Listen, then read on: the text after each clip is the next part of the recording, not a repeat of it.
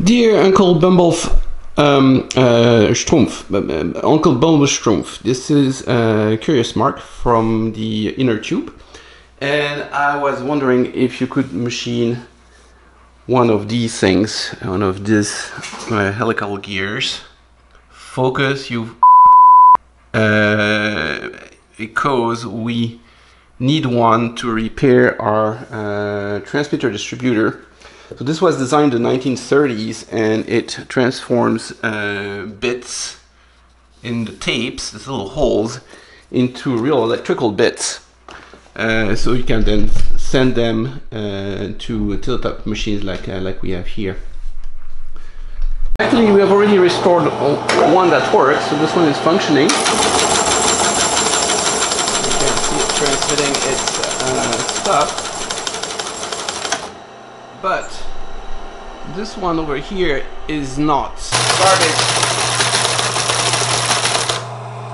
Okay, so you're transmitting something, but it's garbage. You know, the question might be, is it a different speed?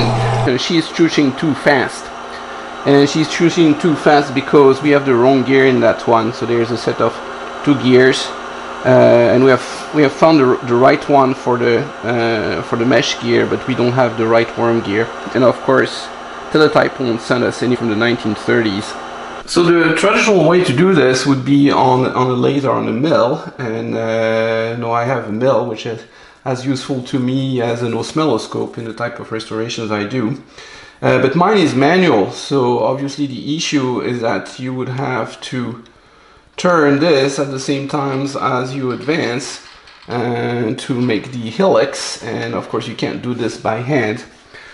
So a CNC machine would be the ideal way to do this. And word has it that you have a brand spanking new one. Mind you, it's still going to be challenging.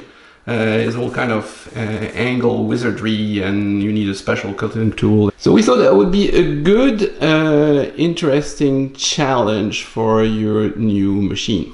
And if you were not convinced already, I want to show you that even the Canadianese use this machine to transmit very important things like, for example, sightings of UFO. So see, you could even help the Canadian forces to report sightings of UFOs in Halifax.